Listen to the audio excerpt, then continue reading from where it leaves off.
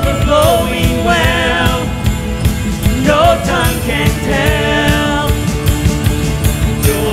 Joy, unspeakable joy, it rises in my soul, it never lets me go. Give a hand of praise this morning. It's Christmas. We're glad you're here with us today. If you're a guest anywhere you're at, we'll find you. For all the regulars, shake a hand or two and tell them it's great to have them here today.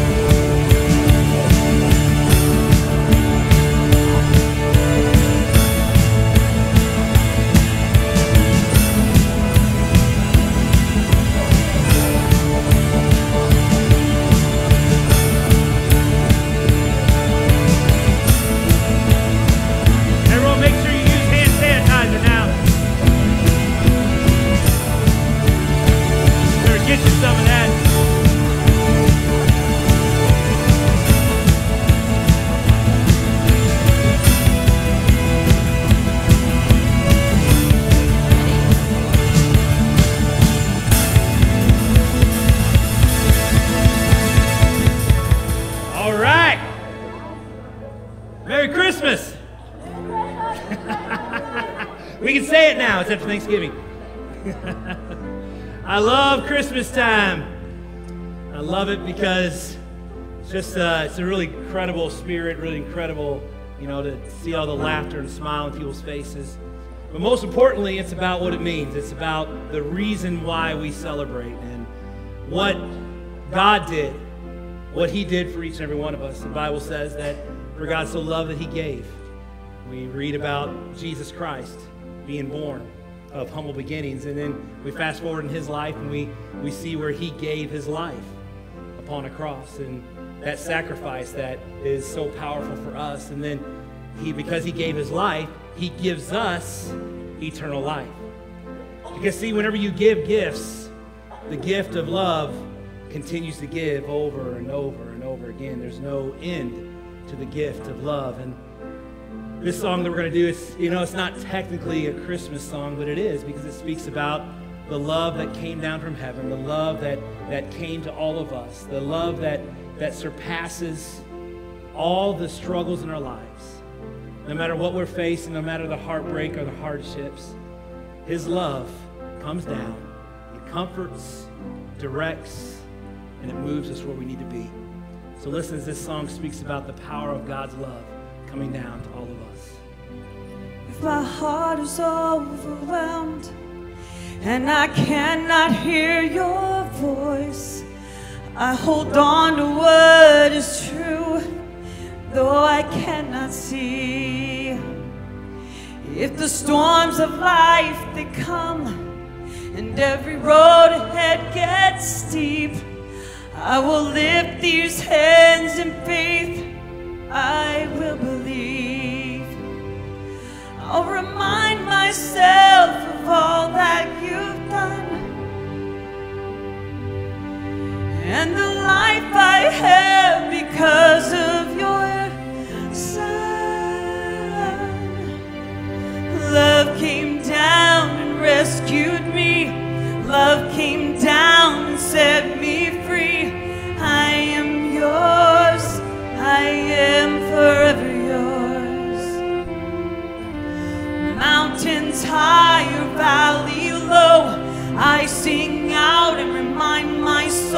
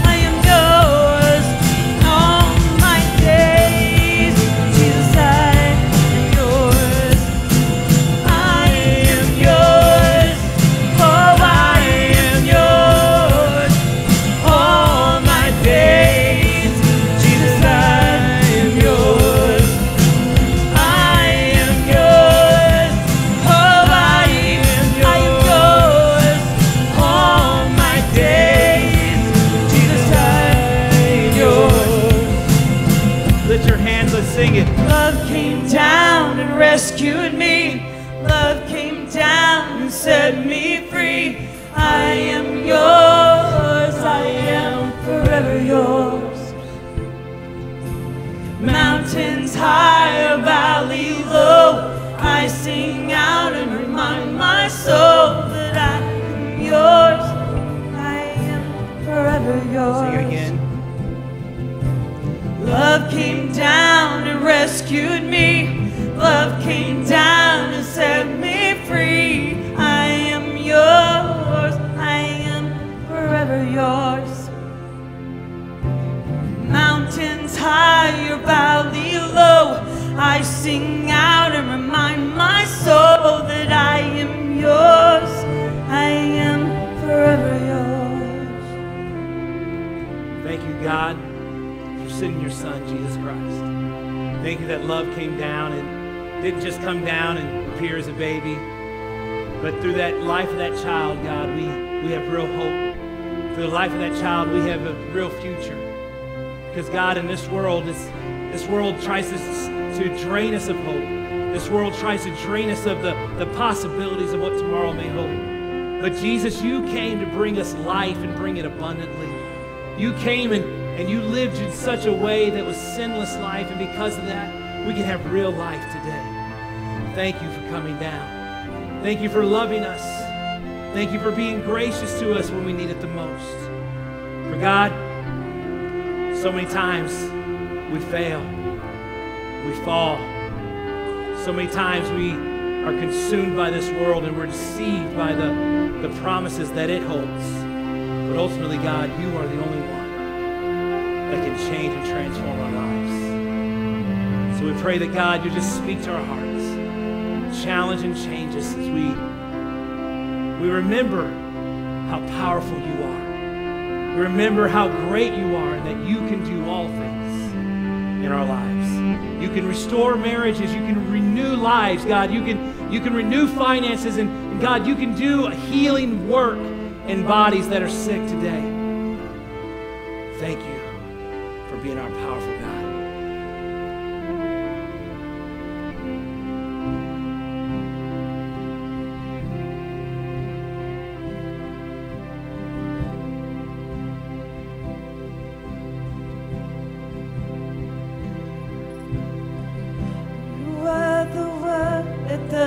Begin one with God the Lord Most High.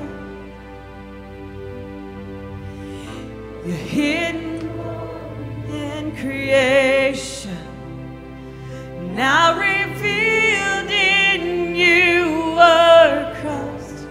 What a beautiful name it is. What a beautiful name it is. Name of Jesus Christ, my King. What a beautiful name it is. Nothing compares to this. What a beautiful name it is. The name of Jesus.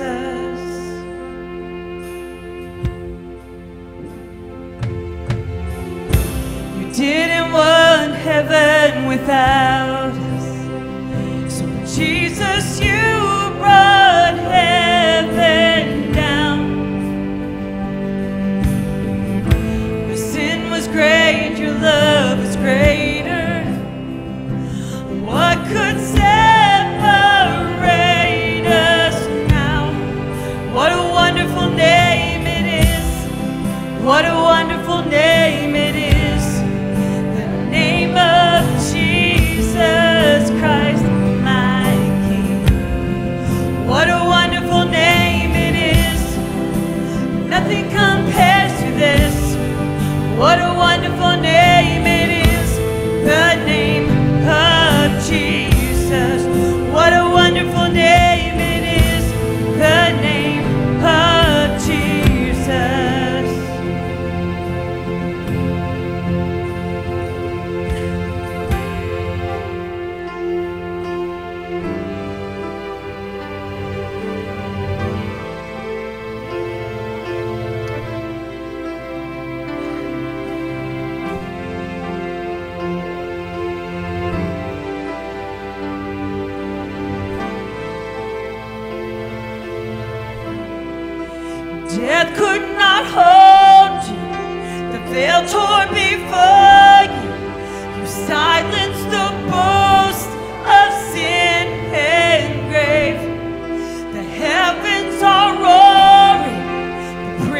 of your glory, for you are raised to life again. You have no rival, you have no equal, now and forever, God, you reign. Yours is the kingdom, yours is the glory, yours is the name above all names. What a powerful name it is, what a powerful name it is, the name of Jesus Christ, my King. What a powerful name it is, nothing can stand against. What a powerful name it is, the name of Jesus. You have no rival, you have no equal, now and forever, God, you reign. Yours is the kingdom, yours is the glory, yours is the name above all names. What a powerful name it is, what a powerful name it is, the name of Jesus Christ, my King. What a powerful name it is, nothing can stand against. What a powerful name it is, the name of Jesus. What a powerful name it is, the name. What a powerful name it is, the name of Jesus.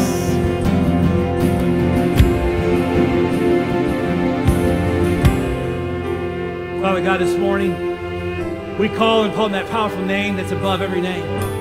That name that no matter what we face in life, no matter the obstacles, the trials, the tribulations, that God, you are more powerful, you are greater than. Because of what you overcame, Jesus Christ, we too can overcome.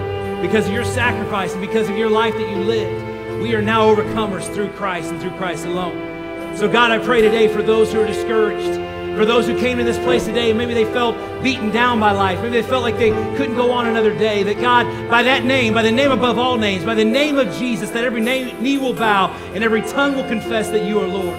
That God, you would move upon them right now.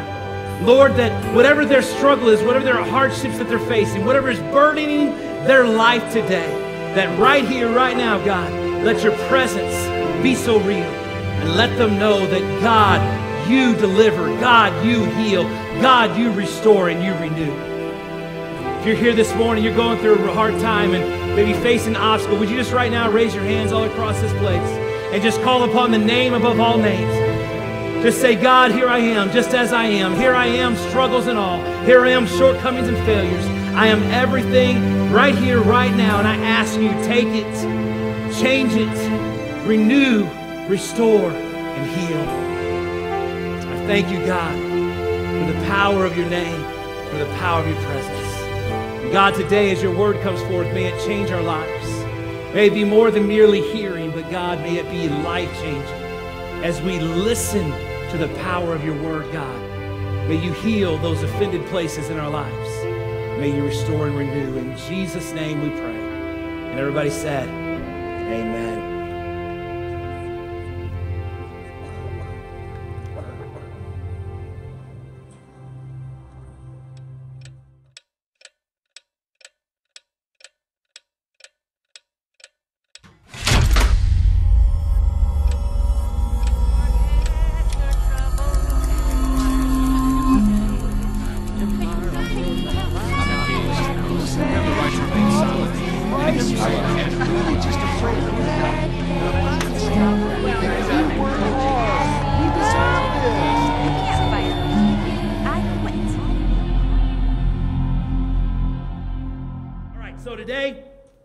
Starting a new series talking about the ghost of Christmas past. And what we're going to be doing over the next several weeks is we're going to be looking at Christmas as a challenging time for many people. Many things that happen in our lives kind of seem to be magnified during the Christmas season. Some good, some bad. It is truly supposed to be the most wonderful time of the year, but unfortunately, because of history and because of family and because of dysfunctionality, it can also be a very painful time of year. It can be a very hurtful or deep-cutting time of year. And so what we're going to do over the next couple of weeks, I'm going to do my best to try to help us work through how to enjoy the Christmas season, even though you may be haunted by ghosts of the past.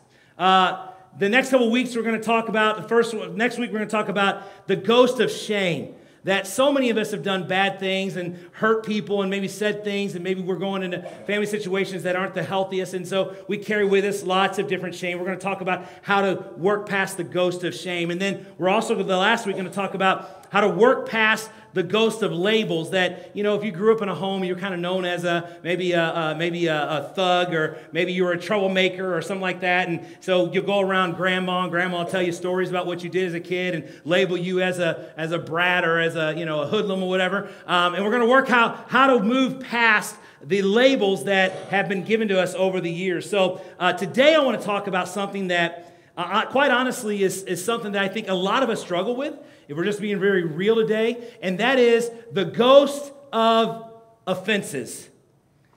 Being offended by different people and different things. So to start off here in the room, how many of you guys, just by a show of hands, participate with me, show of hands, how many guys would say that you know somebody who is easily offended? Like they get offended at every little stupid thing that's out there. They're easily offended. Raise your hands. They probably saw your hand just now, and they know you're talking about them, and they're offended. They're offended that you're talking about them, right? Yeah, all of us know somebody that is easily offended. It might be you. It might be somebody else.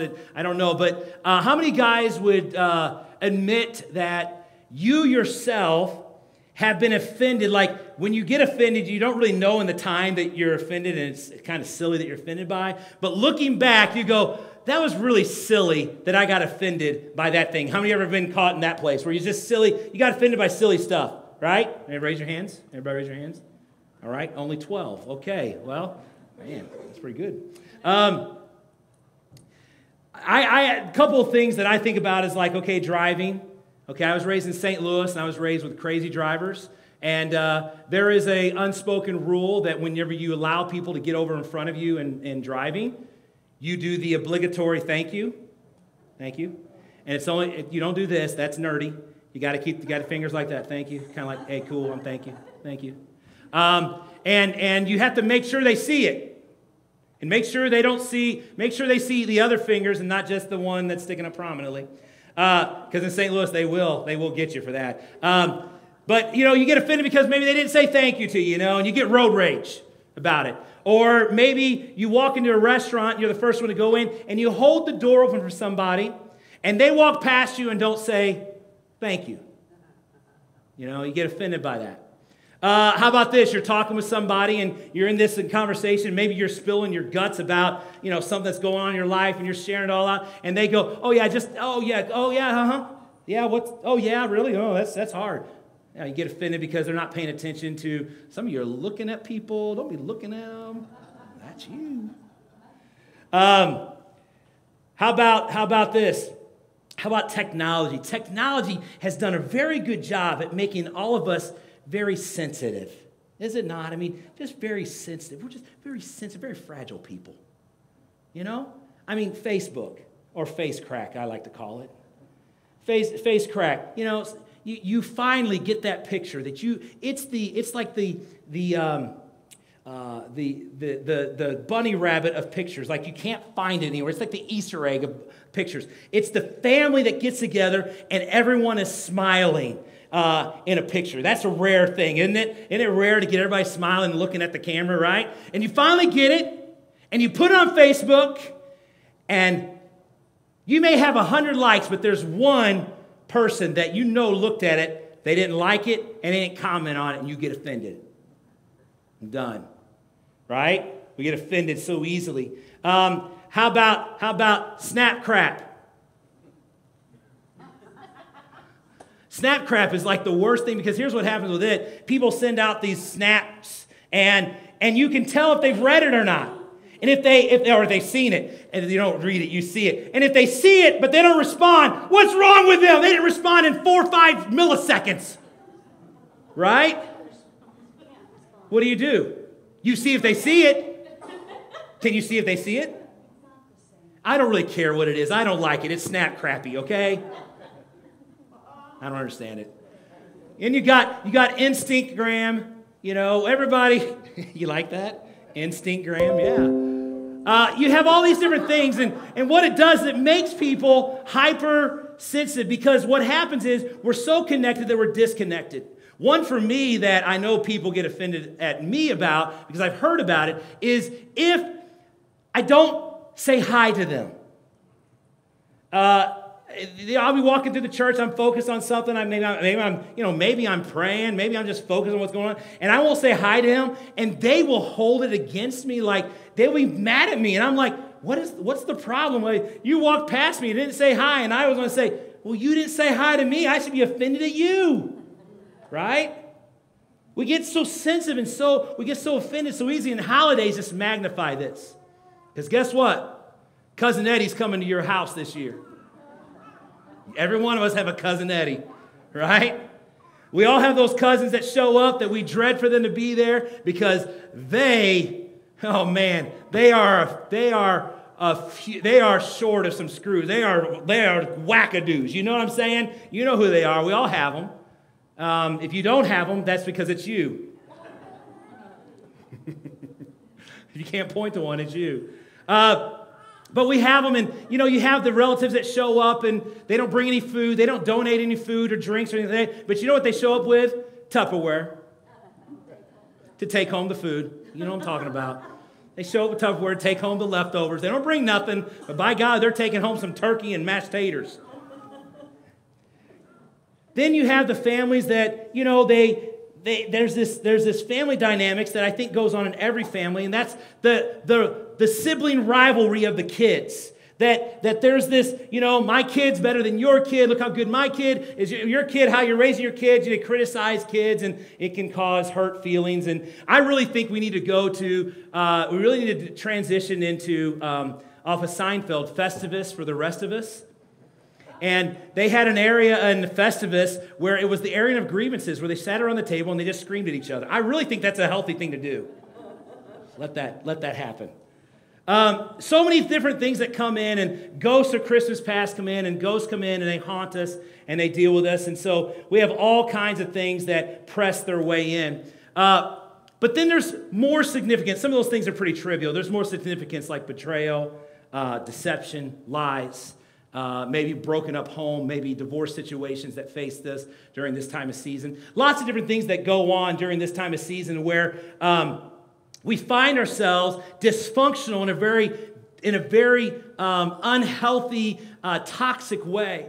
And so what happens is our Christmas that should be about celebrating Jesus Christ, that should be giving hope to the world, the season that is supposed to be the most joyful time, the most peaceful time, becomes the most chaotic, resentful, hated time of the year. This should not be. Why is it this way? Well, it's because the ghosts of our past come flooding in, and they haunt us, and they deal with us. Key thought I want you to take away today is this. Write this down if you're taking notes today. Key thought is this. Your life is too short. Your calling is too great to live offended. Amen. Let's say that again. Life is too short. Your calling is too great to live life offended. It is not worth the time and energy it takes to live life offended. Stand to your feet with me this morning as we read James chapter 4, verse 14. And here's the Bible. Do our Bible prayer today. It says this: I hold the hope of the world, the blueprint for life. I will read it, study it, and share it. God, help me. Amen. James chapter 4, verse 14 says this: what is life? What is life? What is life? Life is why you don't even know what will happen tomorrow. What is your life? You are what? A mist A vapor, another translation says, here for a little while and then it vanishes. You are a mist that appears for a little while and then it vanishes. God, help us to be able to hear your word of truth and be transformed by it. Help us to live this Christmas season unoffended. Help us to live this Christmas season knowing that, God, you've healed us of those offenses. In Jesus' name. And everybody said, amen. Life is too short. Your calling is too great to live life offended. Life is too short. Your calling is too great to live life offended. Here's the truth. All of us are called to share the good news of Jesus Christ. All of us are called to tell the story of the birth of Jesus, the life of Jesus, the sacrifice of Jesus, but most importantly, the resurrection of Jesus. All of us are called to be the salt of the earth, to be the light in the darkness. All of us are called because we all have received the gift of salvation. And because of that calling, life is too short. Your calling is too great to live life offended, because the fact is, when we get offended, we shut down the calling in our lives. Proverbs 19:11 says it this way. It says it is to a man's wisdom, or to a person's wisdom, that gives him patience. It is to his glory to what? Overlook an offense. It is to the wisdom of God to overlook when someone offends us. It is to the wisdom of the person and patience that they give grace to those around them. Now, let me just say something right here. To overlook does not mean to act like it did not happen. To overlook does not mean that you just go willy-nilly and be like, okay, well, everything's good. Because it'll take time to get to that place. But to overlook actually translates as into pass over. It's to recognize, yes, I've been hurt. Yes, they said something, or yes, they did something that hurt me. And yes, it cut deep. And yes, I am hurt. However, I'm going to allow God to help me pass over the offense. It is to our glory. It is so that we can walk in God's presence every day. A famous quote says this. It says, whenever anyone has offended me, I try to raise my soul so high that the offense cannot reach it. When I get offended, I try to elevate myself. I try to lift up my soul to the point that I will not stay offended. Life is too short. Your calling is too great to live life offended. But so often, we allow the offense to dictate our life, so we can never do God's calling because we're offended by the reality of what took place. So I want to talk about two things today. I want to share two thoughts with you. And the first one is going to be a little bit of the smaller offenses in life, not so big, not so great. And then the last part is going to deal with how do we deal with big offenses? How do we deal with some really deep stuff that can happen in our lives? First thought is this: how to deal with maybe a smaller offense in our lives. First one is this: God will help me God will help me get over being easily offended. God will help me get over being easily offended in my life. God will help me do that. Ephesians 4:2 says this: always be humble and gentle, be patient with each other, making allowances for each other's faults because of love, because of your love. So it says be patient, be kind. It says be humble, be gentle, because you have been forgiven of much, therefore forgive others. A person who cannot forgive, a person who cannot overlook offenses, you know what happens? They become bitter, they become angry, they become resentful, and they become people that you don't even want to be around. People that are infused with offense in their lives and they can't get over things, they just walk in rage. Because internally, they believe, I deserve justice. And the fact is, none of us deserve justice because Jesus took every bit of wrongful abuse upon his life. Jesus didn't deserve punishment. Jesus didn't deserve death. Jesus did not. He lived a sinless life. Yet he went to the cross and he was ridiculed and abused and he was punished. Paul tells us, be patient, be humble, be gentle, because God has forgiven us much. We had to forgive others. Famous quote that I always say, and I kind of think this falls appropriately into this particular point. This is a quote that I forget where I heard it, but it makes so much sense, and I use it like in my daily life because it helps me remind myself of who I am and who other people are. And here's the quote. It says, "We judge others by their actions. We judge ourselves by our intentions."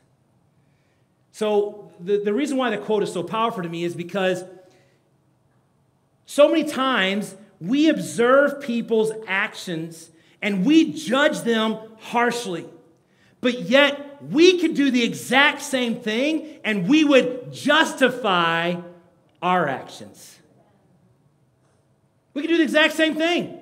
We can talk to our spouse the exact same way that someone else does, but man, if they talk, oh, he shouldn't be talking to her like that, or she should not treat him that way, and yet we do the same thing. Why? Because we're justified by our position, but we're judging them by their actions.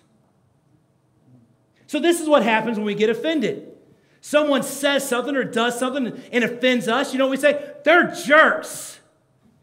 They shouldn't treat me that way. And then we turn around and do the exact same thing. But guess what we say? Well, I had a bad day. They don't know what I've been through. They don't know what's going on in my life. So it's okay for me to be rude to the checkout lady. It's okay for me to be upset because my life is so messed up. But they don't have a right. I do. We judge others by their actions. We judge ourselves by our intentions. I saw it. Black Friday. I saw it all around. It's not really Black Friday now. It's like Black Thanksgiving Day. You know, everything's open on Thanksgiving. I'm really ticked about it. So I went out Friday because I refused to go out on Thanksgiving Day. If you did, hey, that's between you and Jesus and that checker that hated you for taking up their Thanksgiving. No judgment from me. I'm not judging you by your actions at all. But you know, Black Friday, you know, 5 o'clock, we're out shopping, and checkers are, you know, they weren't the happiest people in the world, got to say. You know, but I always think about, and even not on Black Friday, but I always think about, you know, I don't know what's going on in their life. My job is not to get offended by how they treat me. My job is to hopefully spread some light into their life, be salt of the earth, hopefully bring a little joy into them, you know? And so, you know, that's what we have to think about. Rude people, always, everywhere. I mean, listen, for the first time in ever, I don't think we've ever done this, we went to Quincy. We usually are in St. Louis. Now listen, Quincy is like a puppy show. If you can't handle Quincy, you best not go to St. Louis, because they'll chew you up and you'll be fetal in the corner at a place down there in St. Louis. They are rough, you know. But we don't know where people are coming from. We judge others by their actions. We judge ourselves by their intentions. Here's how we need to change. We need to change that philosophy. We need to judge ourselves by our actions and give grace to people because we don't know their intentions. We don't know what went on in their world that they are at the place that they're at. So, number one, by God's help, God will help me get over being easily offended by silly, probably smaller things. Here's the big one. Number two, by God's help, I'm getting over the big offenses. By God's help, I'm going to get over the big things in life. Now, let me say right now, being very sensitive to everyone's at different places in this room. Some of you have had a horrible, horrible life. Some of you have come from abuse. You've come from betrayal. You've come from situations of verbal abuse and maybe sexual abuse. And so these when I go into this particular area, I want you to know that I'm going to be sensitive and help you walk through it. I think sometimes what happens is when we are victims or when we are victimized by people, we then take on a victim mentality. Y'all hearing me? When we have been hurt, we tend to think, whoa, as everybody hurts me, and whoa, everybody is against me, and we go to this pity party moment. And some of us, we don't go to a moment, we live in it. We live victim every single day because we have been offended by somebody. And I understand that that's a reality, but I want to just challenge you in your thoughts. That's not the way God wants us to live. God doesn't want us to live paralyzed by the past. He wants us to move with power into the future. And here's what happens if you have ever been hurt, if you've ever been emotionally scarred, if someone ever said anything to you that was hurtful or cut deep, if something was ever done to you by a family member or by extended family member, by a friend in a wrong way, man, it really hurts. It's painful. And I'm not trying to minimize because we've all had pain. Can we all just get real? You remember I told you Crossview is a place full of mistakes that are only looking to Christ for his grace. Right? Y'all with me? So understand, I'm not preaching at you, I'm preaching with you today. We all have been hurt. We've all been kicked. And when we're down, we get kicked again. We all have felt the pain of loss and suffering in our lives. So with that being said, please don't think that I'm preaching from a higher, loftier place. I'm preaching from right where we're all at. We're all hurting. We're all in pain. We all have something that cut us significantly. The difference is, what do we do with it? Two ways that people handle the pain and the offenses in their lives. First one is this. They rehearse it. Some people just rehearse it, replay it, relive it, reopen the wound. Some people rehearse it day in, day out. Marriages get caught in the cycle of rehearsing. What does that mean? That means, well, he said something that hurt me deeply, so I'm going to say something that hurt him deeply, and I'm never going to let him or I'm never going to let her forget it. Rehearse. Rehearse, rehearse, around and around and around and around we go, and then we can't ever figure out why we can't move to another place. We rehearse it. If we have been taken advantage of in our past, we say things like, well, you don't know what I've been through. You don't know what I've faced. You don't know the pain I have had in my life. And so we rehearse it, and we say, when I was 12, this is what happened. And when I was blah, blah, this is what happened. And we rehearse it and replay it all over and over again. So some of us are going to rehearse things. Others of us are going to do this one. We're going to release it. We're going to release it to the one who can do the heal. Listen, me talking about it, me rehearsing it over and over again, do you realize that doesn't bring any resolution? That doesn't bring any healing to the problem? All that does is leave me victim. I'm the victim. I was wronged. And yet God is saying, no, listen, my son was wronged. My son was put through the abuse. If anybody could be a victim, it could be God. I'll let that sink in just for a moment. Now, we don't think God is a victim because, well, he's God. But do you realize, what would you do if a group of people took your son, who was wrongly accused, and beat him and brutalized him and hung him to the cross and killed him? What would you do to those people? But God, in his authority and his wisdom and his power, he knows Christ had to go through that in order for us to find true freedom. We can rehearse it or we can release it. Some of you are rehearsing the offense over and over again. You relive it every day. It's trapped you. Offenses build fences. Forgiveness breaks fences down. Colossians 3:13 says it this way. It says, make allowances for each other's faults. Forgive anyone who offends you. How do we forgive? We forgive because we're reminded of how much he's forgiven us. I've said it often. I'm not going to have you, I rehearsed, I say this a lot. I'm not going to have you go through the motions of it. Just go with me on the journey. How many of you lied? How many of you have cheated? How many of you have had thoughts about people that have been lustful and wrong? How many of you today have maybe stolen or maybe have had thoughts of stolen? How many of you have spoken against and you cursed God? How many of you guys have not kept the Sabbath holy? All of us have sinned and fallen short of the glory of God. And because we have been forgiven, because we have been given another chance, because grace comes in, we have to offer grace to those around us.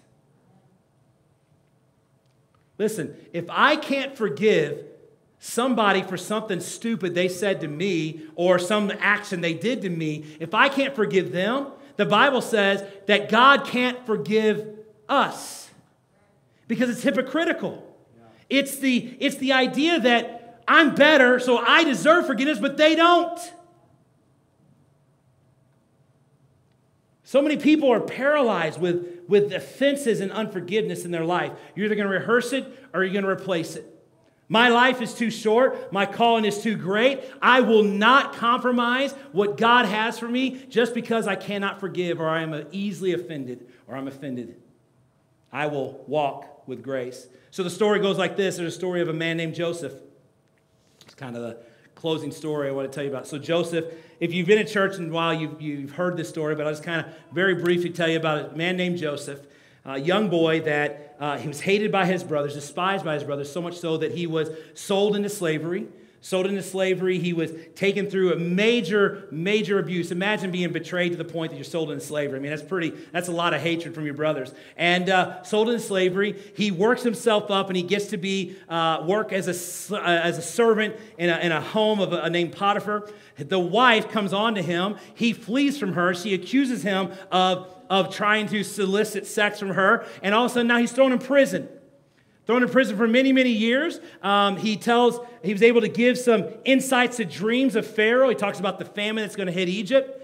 All of a sudden, as it comes to pass, he's elevated from the prison to the palace, and he's now second in command of all of Egypt. He's over the famine and the food distribution of all of Egypt. This Joseph was. So Joseph one day is in his palace and he's divvying out the food and he's rationing the food to the people in the community. And in walks the brothers that betrayed him. In walks the exact men that are responsible for everything. All the hell he went through in his life, they're responsible for it. They caused it. They made it happen. And they walk in. Joseph runs away and cries, contains himself, he comes back. He takes off his headgear that they wore in those times, and it says that the brothers fell to their face because if he wanted to, he could have them killed immediately. Second most powerful person in all the land. But instead, Joseph looks at these men who messed up his life. They took everything away from him. He could be offended. He could have them killed. He could have them punished. He could do anything. And here's what he says. He says, get up. And he hugs them. And he loves on them. And he says this, what you meant for evil, God took and made it good. Some of you today, you want to hold on to your pain. You want to hold on to your resentment. You want to hold on to your offense because you think you have the right. I own this. This is my pain. I'm not going to let them go. Because if I let them go, they get off scot-free. I don't want them off scot-free. They deserve punishment. And yet God says, hey, every bit of punishment that they are going to have has been taken care of on the cross. No. Wait, God. I know people that have lost children to a drunk driver.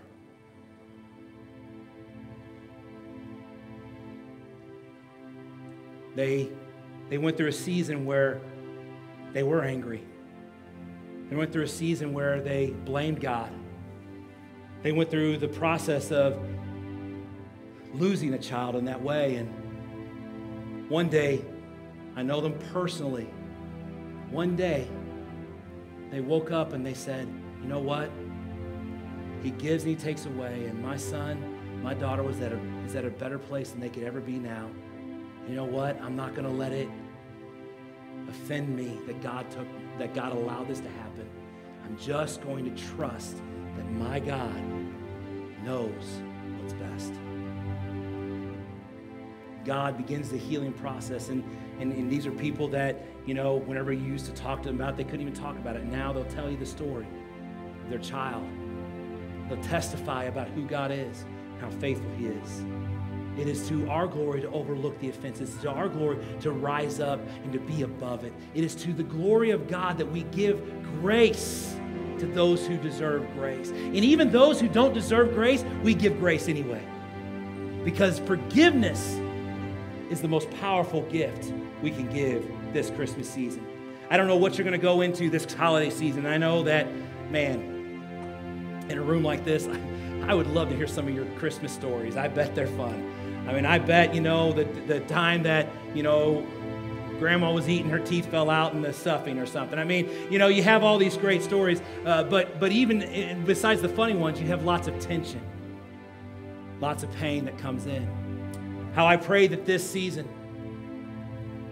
you would hear these words: life is too short, it's a mist, it's a vanishes. Here today, gone tomorrow. Life is too short, my calling is too great to live life offended. I hope that you'll release that offense to God today. Bow your heads to me today. Father, I pray that you'll just help us today. God, so many times these offenses, they sneak up on us. We don't even know they're there, and then all of a sudden, boom, they're right there in front of us. Or God, some are more obvious, and immediately we're hurt by them. Immediately, God, we're crushed by them. But God, I believe today's word is a word that we all need to hear. It's a word of grace. It's a word of mercy. It's a word that today, as it comes forth, may it transform us and challenge us, God, to not hold on, to not rehearse it, but to release it to you. God, I pray in the next few months of time, you would do a miracle by your Holy Spirit as only you can do. This morning, I know that some of you today, you're dealing with an offense. You're dealing with something that's hurt you.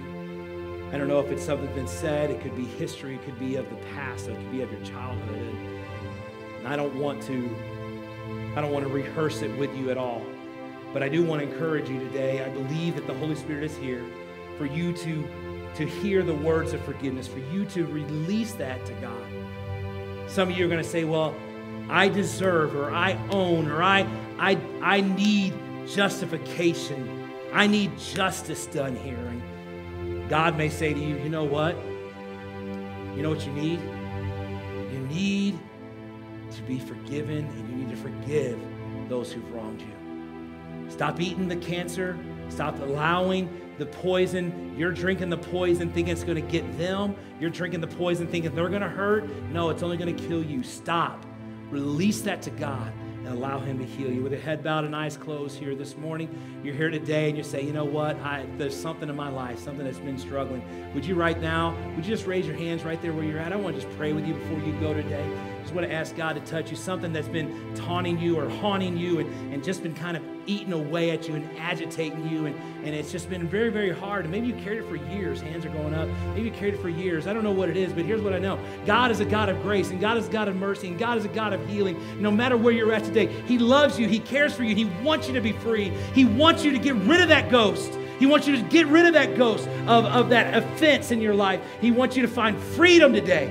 But he only can do it by admitting, I am offended, but I need God to help me forgive and be released. with hands up all around this place. Father God, I pray that you touch, that you move, Holy Spirit. You touch the hearts, that you transform these lives that these hands represent. God, I don't know what it is that they've gone through. I don't know the struggle that they have faced. But what I know is this. God, you can heal. You can restore. I know that you can take away the bitterness. I know that you can bring about a peace even in the middle of the trials. I know who you are because, God, you are faithful. So, God, for every hand that is represented, the life that is there, whatever it is they're offended by, whatever it is that is cut deep, Lord, may they release it to you right now. No longer rehearse it, but release it to you. And God, it doesn't just start and stop here, but God, releasing is daily releasing it to you. So God, when those feelings of bitterness come up, when those feelings of offense happen again, you know what we do, God? We release it again to you. We say, God, take this. God, take this. I forgive, I move on. I release this to you. I release this situation to you in Jesus' mighty name. And everybody said,